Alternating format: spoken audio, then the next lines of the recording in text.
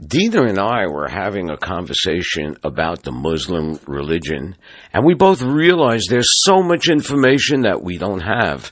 And we also realized that we really don't have a Muslim friend that we could go to and ask questions. But as fate would have it, we were at the Miami Book Fair, and we bumped into a group of Muslims whose mission was to explain to everybody else what they're all about and answer any questions and clear up any misconceptions they may get from the media. Well, the name of our organization, first of all, thank you very much for actually talking to us. So the name of our organization is the Ahmadiyya Muslim Community. So we're a branch of Islam that believes in the Messiah. And what we're doing, we have several campaigns. Muslims for Peace is one of them. We have Muslims for Loyalty, because loyalty to one's nation is actually part of the Islamic faith. So we have a campaign that lets people know that it's actually part of our faith to be nationalistic and contrary to what you see a lot of in the world today. We also have a Muslims for Life campaign. And what we've been doing is we've been collecting blood to donate throughout the community and all of our local communities to save the lives of our fellow Americans. So these are just some of the things that we've been doing to let people know that we really stand for peace. We love all mankind, and really what we're here to do is try to dispel this false ideology that's being perpetuated throughout the world about Islam. Well, if you wanted to dispel this ideology, what would you start with? Education. And education lets you know what does the religion actually say and what are these people doing, and understanding that they're two completely disparate things. Well, how would you go about educating the public? As it is, as you said, you were surprised that we even came over to speak to you. Well, I got to tell you, the media always asks, where are the moderate Muslims? And the answer is, we're here. Anytime there's a terrorist attack, anytime there's anything terrible like this that happens, our community has always put out a press release and tried to get out into the media to denounce that type of behavior. We completely do not support any form of terrorism whatsoever.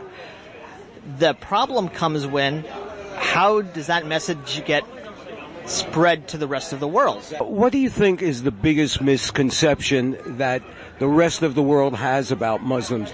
Well, I think the biggest misconception is that all Muslims are alike. Well, one of the misconceptions that I've heard repeatedly, that most Muslims are loyal to the Quran and secondary loyal to whatever nation they just happen to be living in.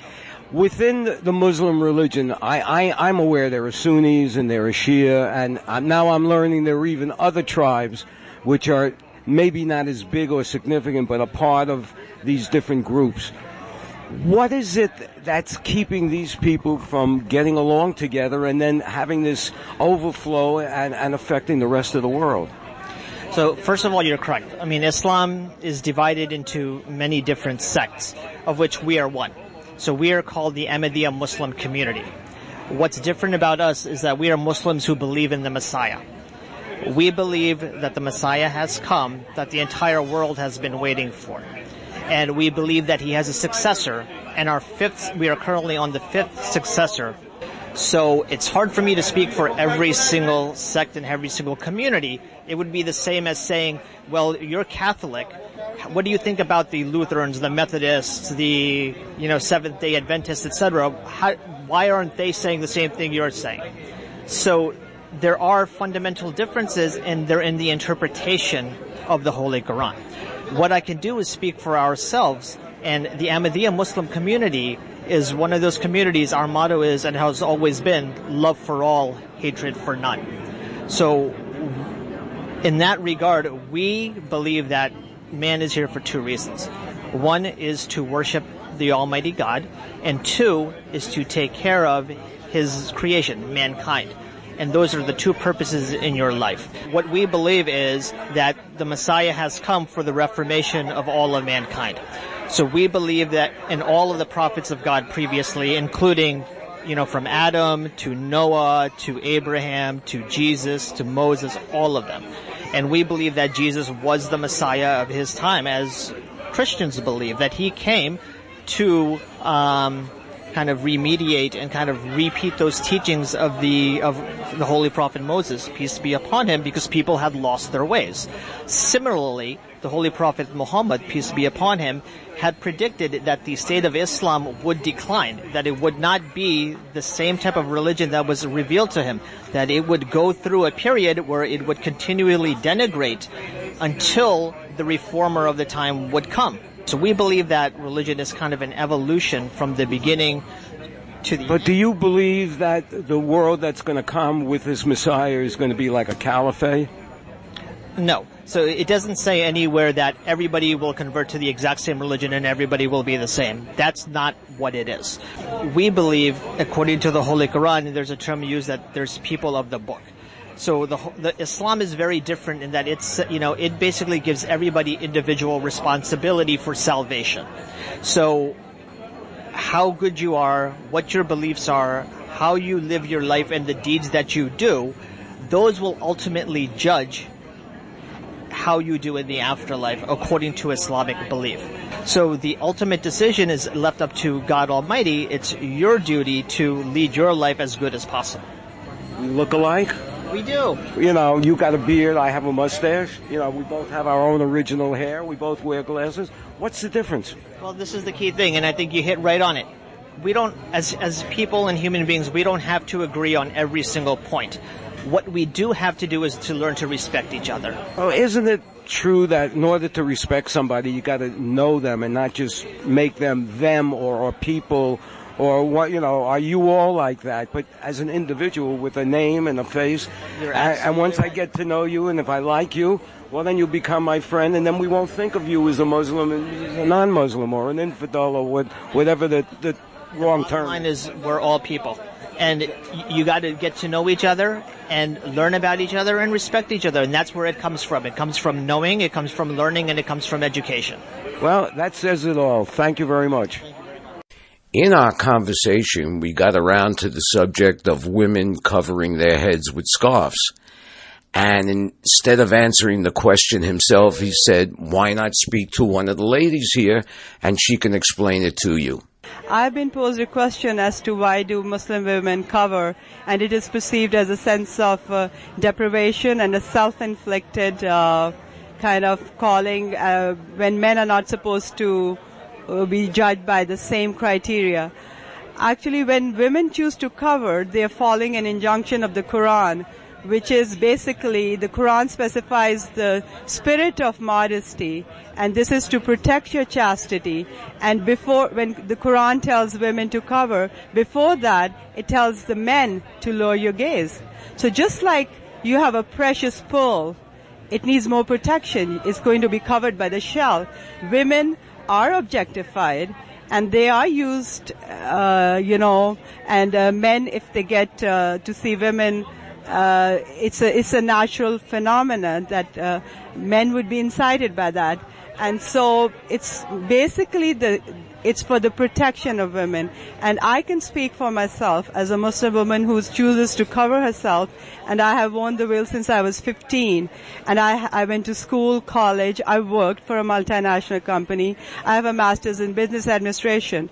So when the question comes, it has to come from within. You have to understand the spirit of it.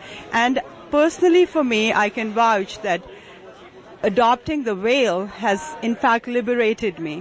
It sounds a little... How so? How so? I know it sounds a counter-narrative, like to the question that's been posed to me, but it has in fact. I feel that when I cover, I will not be judged by my appearance.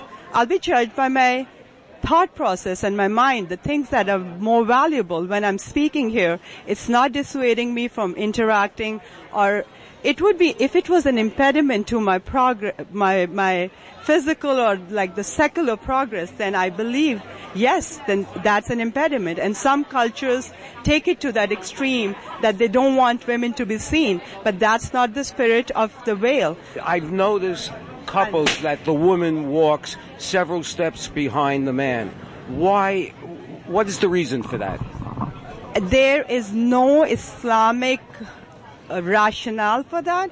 It's a cultural, I come back to that, it's a cultural interpretation because there's certain societies that are repressive. You have to separate religion from culture. Now, my big question is, how do you explain this to people who are not Muslim and don't understand that it's really based on a cultural difference more so than a religious difference, but it's the cultural difference that seems to frighten, for lack of a better word, American women, because they're always, oh, look at that woman, she's all covered up, blah, blah, blah. Here. I'm a testament to that fact that what I'm saying, I believe in that. I'm here, I'm talking to you, and I'm explaining my viewpoint. We're talking about this issue. Gender inequality is ingrained in the system, and it's not about being judged by different criteria, it's about different roles. Women and men have equal but separate roles in society. Not to say that they cannot interchange, but that's how God made them. Okay, one more question. What do you think is the biggest misconception that non-Muslims have about Muslims? It's not Islam that is prohibiting women from achieving their potential and from empowering them. It's the culture and men. And then when we come about women as being abused and being seeking a second star, then, there should not be any women abuse in the United States. Women are still being abused. Yes. And since we're talking about women's issue, I would suggest my friends and my fellow country Americans, if you're a Muslim or non-Muslim, please read about the Prophet Muhammad. Pick a book from here, Life of Muhammad, and see how he led his life. You will find the social, the economic, and the political. His example is one that can save humanity. And as a Muslim woman, I stand here as a testament to that belief. If I tell my friends that my family, my ancestors were Hindu, and in that time, infanticide was being practiced in India, it still is. And had my family not converted to Islam, I would have been dead. You would not see me here. I might have been buried alive for being a girl. So I owe my life to Prophet Muhammad. Well, I'm glad because I'm very happy to see you here and meet you today. Thank you so much. And you've given me a lot of information to think about. Thank you very much. Thank you so much. I really appreciate it. After the interviews with Taha and Mansoura, Stuart and I realized that the more we think we are unique because of our religions and cultures, the more it seems we're alike.